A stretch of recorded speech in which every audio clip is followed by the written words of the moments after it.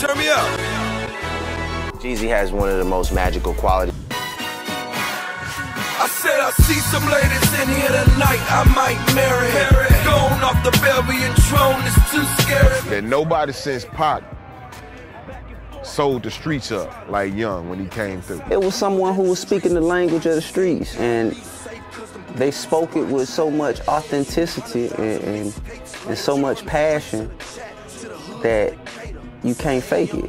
I remember fucking done a lot of performances with Jeezy on different award shows, and I guess about 3 years ago, he decided that he wanted to do another documentary. He had done one for Trap or Die, and he was like, now it's time for me to do another one and tell my whole story. So we sat down, he told it to me, and we knew right away that it was a movie. Get none of y'all, so you know my aim good. I watched the things that they went through, and I always understood that my mom was like untamed. He wanted her to be a good girl. She was from the fucking hood. My mama used to talk to me in such a way like she made me a man. It was all in the details and the way someone tells a story, or some way someone's emotion is when they're talking about these things. It lets you know they're closer than someone who's just visiting the topic. I said I do. You know I do. I said I do. You know I do. I said I do.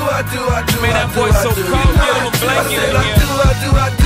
I do. In my eyes, Jeezy's already a superstar, and I could only be grateful.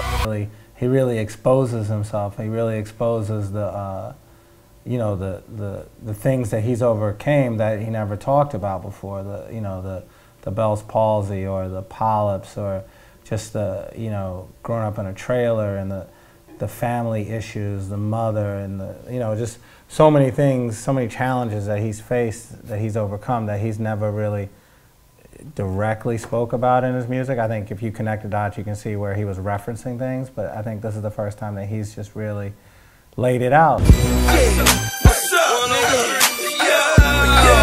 Nigga 103. It's rap shit. I don't do rap beef. That's for rappers, my nigga.